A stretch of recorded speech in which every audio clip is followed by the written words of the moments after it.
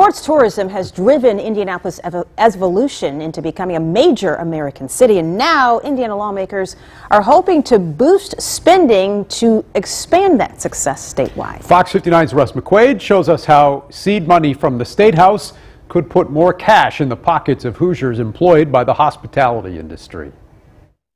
It's been just a couple weeks since tens of thousands of out-of-town visitors crowded the sidewalks outside of Lucas Oil Stadium for the college football playoffs and spent a lot of money in Indianapolis.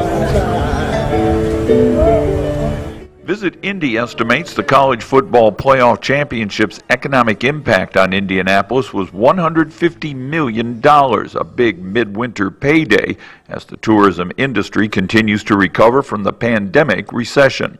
The College Football Playoff National Championship marked the 255th event we've hosted since the pandemic, safely welcoming now more than 1 million attendees through the Convention Center and Lucas Oil Stadium. The last good year for tourism in Indianapolis was 2019, when the hospitality industry recorded a $5.6 billion impact for the city. Senate Bill 245 recognizes the significance of sports tourism spending and would commit the state to providing seed money for the bid packages to bring even more events to Marion County and the rest of the state.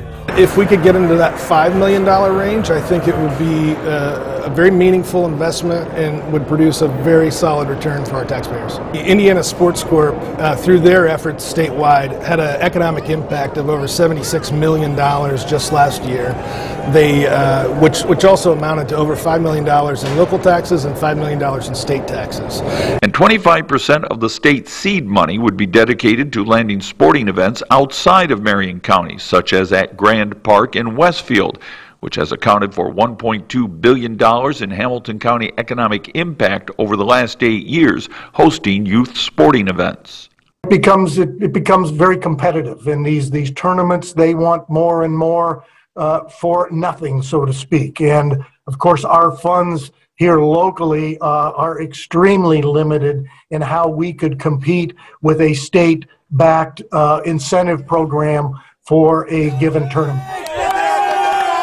The bill has now been sent to the full Senate for a debate, and if it passes, it'll still be another year before enough money is appropriated to establish that fund.